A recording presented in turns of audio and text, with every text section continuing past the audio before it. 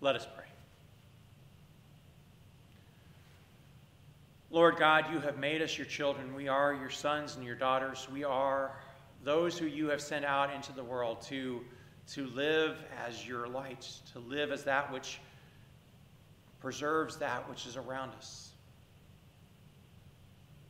And so, Lord God, help us to remember who we are.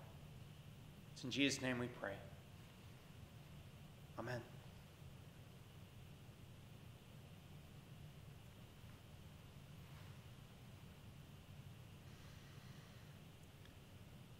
So, once upon a time, but a time not so very long ago, in fact, a time very near, and in a place not so very far from the place that you would know, there was a man named Jonathan Salt. And he and his wife, Tina, celebrated the birth of a pair of twins, one boy, one girl. And these two children, one named Thomas, one named Jessica, they grew up in this household. And in many ways, the household was not that different from many households. Both mom and dad went to work, but when they came home, they tried to teach their children who they are. And they would make, the typical bad jokes about being assaulted by love, or, as dad would leave each day, he would remind his children to be salty.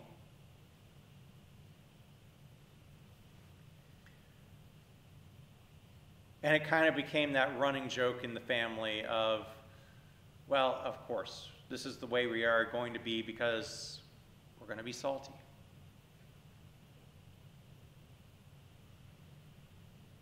And I'm not going to tell you that everything was perfect and idyllic and that they never had problems. In fact, the problems were what made the opportunities to teach the way that they were going to be. And so there came a time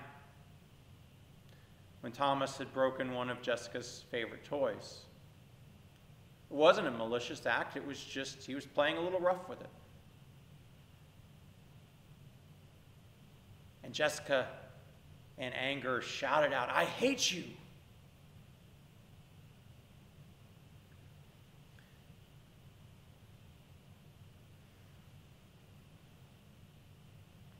And the father came and he sat with both of the children and he said, I understand.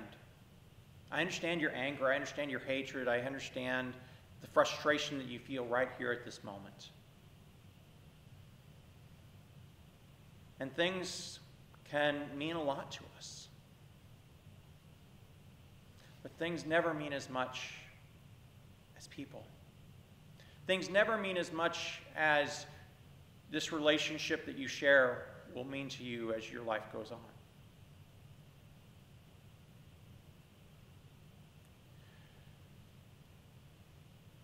And so I want us to work through what is it going to take to make things right. What would it look like to make things right? And as they talked, Thomas eventually said, Dad, I think what I need to do is I need to find a way to replace this for my sister who I do care about. Are there things I can do that would allow me to make the money it takes to buy another toy for her?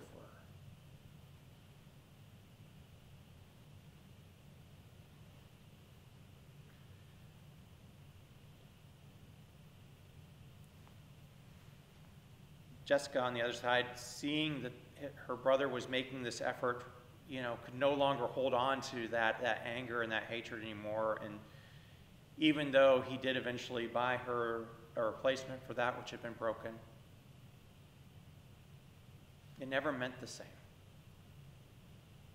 Because what meant even more was the effort her brother had put into making it right. And eventually, they would find themselves in school, and they would come home and they would say, Mom, other people, they don't act like us. They don't live like us. They don't do the things that we do. And Mom would nod and listen and say, I understand that. We do a lot of things that are going to seem very strange. And I know this is going to be hard as you try to go through life, but this is who we are. This is what we do. These are the ways in which we live. And you're seeing the way other people sometimes treat one another. You're beginning to see that other people don't always speak truthfully. But as a salt, we always tell the truth. We don't shade it.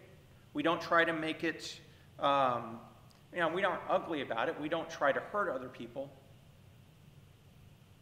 But we try to leave no doubt that your word as a salt is true. It's accurate. That word is our bond. You don't need any oaths. You don't need any promises. You don't need anything to try to make things different.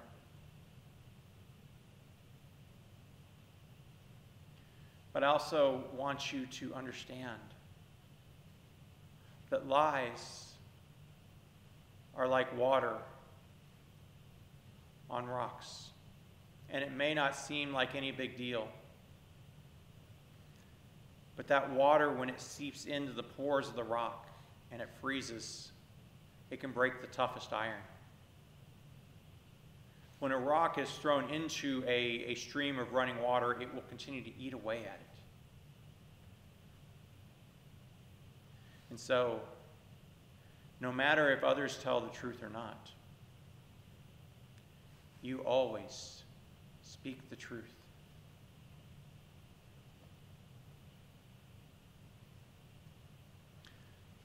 A little bit later, as they continued to grow, their father wanted to make sure that they understood what it meant to be in relationships with other people. As boys and girls grow up, they begin to be interested in, finding someone else to share their life with. And so he told them, always know that other person is not there to please you. They have full value on their own. They are worthy of your respect, whether they like you, whether they dislike you, whether you think they're beautiful, whether you think they're ugly. They are worthy of your respect. And the same applies to you. And as they began to enter the world of dating, they found that not everybody thought that way. That they found that there were people who looked at them, and again, as their friends began to grow up, the way in which they sometimes would view, whether it was other women or other young men, it was like, oh, well, here's a fresh piece of meat. And again, that discomfort of saying, but that's not how I view things. That's not how the way in which I've been taught to encounter the world.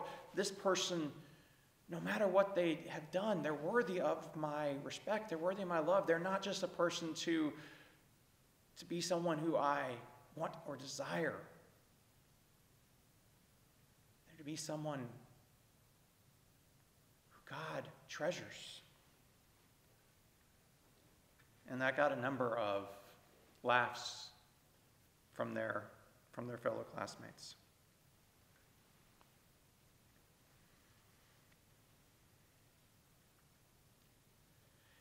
But that wasn't the hardest things they had to learn. Life was challenging because they were taught to love their enemies. Doesn't mean that they were going to love them back, but to try to see the good in them, to try to learn their story, to try and understand why they didn't necessarily like each other, why they viewed the world the way that they did, and why they acted the way that they did, and to try to see them, instead of as enemies, as someone to, instead of judging, to learn about. They were taught to turn the other cheek, that theirs, when inevitably it came, that they were pushed down on the playground or pushed against the lockers. The natural reaction may have been to strike back. But they weren't to respond to violence with violence.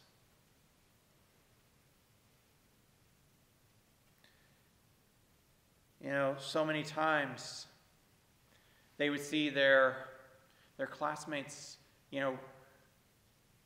get into fights over different things, and that continual lesson, things are just things. If something is so important to somebody else that they feel like they need it, and they need it more than you do, then don't hold on to it. Give them your coat. Give them your shoes. It's not worth it.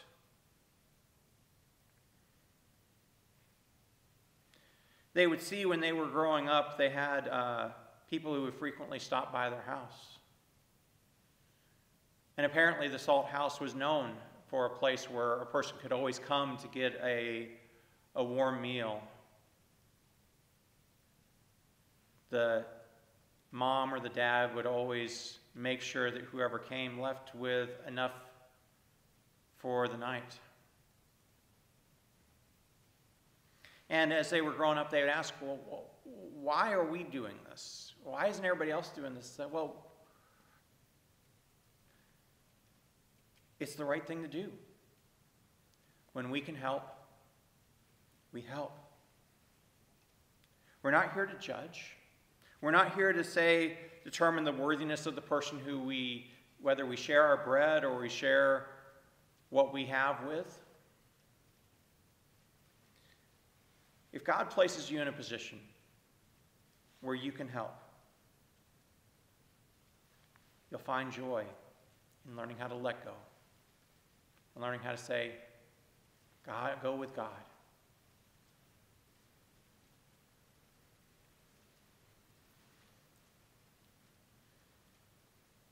There were times where there was a lot of food on the table, and there were a lot of gifts around birthdays and Christmas. And there were times where it was tough. There was a time where Jonathan lost his job. And so they only had Tina's income to live on for several months, and there was enough to eat. There was enough to pay the bills, but there wasn't anything more. And so they went through that Christmas, and it was what gifts they had were things that they could make. And eventually, Jonathan found another job, and a job that was life-giving and meaningful for him.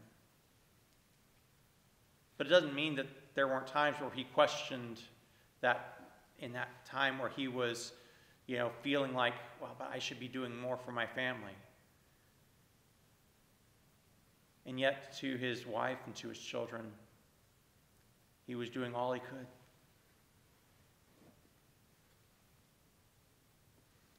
As their children were getting to the age where they were starting to think about what they want to do with their lives, the advice he would give them is never let money be the deciding factor for your life.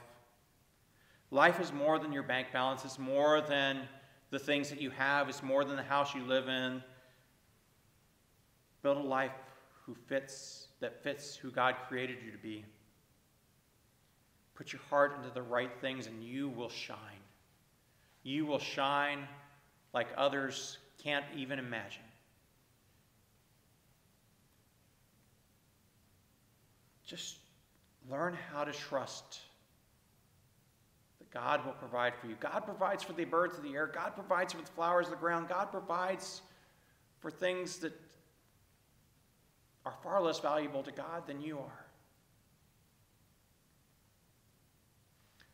Do the right thing.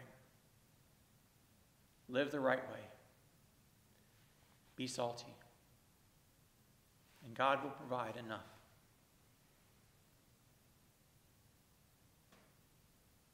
Most of the world will not live like you do. You are salt. You are a salt. You are important. You're not there to judge other people for how they live or how they don't live. You're to be a beacon of what can be, an example of what should be. You bear the name salt, and it may seem like a common thing, but salt was so important in the ancient world that it's where we get our word salary from. It is that which provides that which people need to live on. And so go. Be salty. Don't be foolish. Be salty.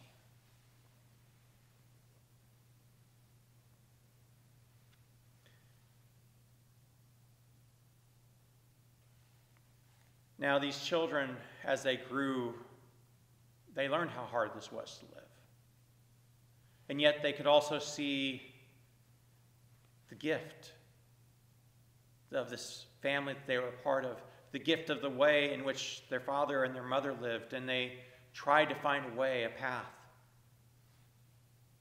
to live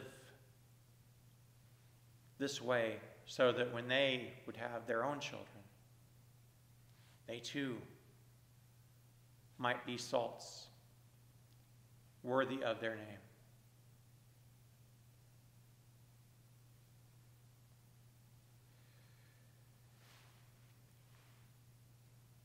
What I did is I basically have taken a lot of the teachings of the Sermon on the Mount and woven them into this family story.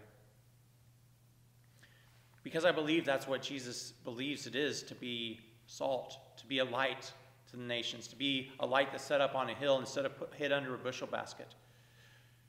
I believe this is what Jesus envisions when he talks about these ways of living out God's way, God's law, in the midst of a world that doesn't always live that way. And yet it's always a gracious understanding of it. It's not one of these things to where, yes, you are salt and everybody else is trash. Other people may have other values. Other people may have other ways in which they do things. Other people may have other things. But judge not, lest ye be judged. But also, don't change who you are for everybody else. You see, although we may not bear the name salt for our family name, as followers of Christ, we are all a part of that family. We are all people who Jesus has placed in the midst of the world to preserve that world. Salt in the ancient world is for preserving. It's not for seasoning. It is for preserving. And when it stops being able to do that, when it becomes foolish like the world around us, and again, the word there in Greek is not when salt stops being salty. It's when salt starts being foolish. When it stops being the way it was meant to be, the way it was called and created to be, then it loses its meaning, it loses its value, it loses its that which makes it distinct from everything else around it. It loses its ability to preserve everything else around it.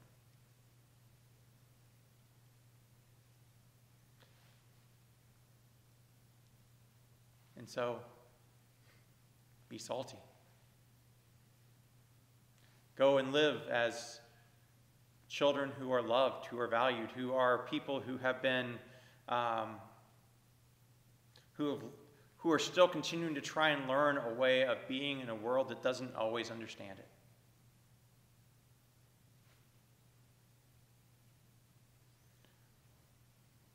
And you know, the father in the story tried to do the best he could to live this out and to pass it on to his children.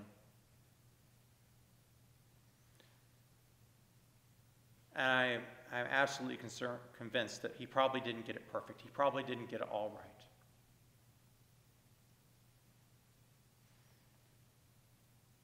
And yet I believe he was probably worthy of the name that he bore. And even though we all have our own stories, we all have our times where we maybe haven't got it all right. It's one of the reasons we come together for confession and forgiveness, so that we may learn how to set those things aside. And we rise up again as a baptized child of God and say, but this day, I'm going to be salty. This day, I'm going to be a light. This day, I'm going to live how my Father has told me to live. Amen.